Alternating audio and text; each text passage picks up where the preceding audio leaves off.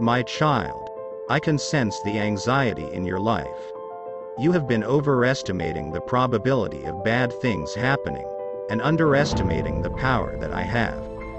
I am bigger than your anxiety. Turn your worries to me. It's the start of a new week. I want you to focus on today. Get what needs to be done today. Tomorrow will have its own worries. I am with you. My child, I am by your side. Things can go wrong on earth, but I need you to remember that earth is not heaven. There will be troubles, but I will never leave you. Things will not always go your way.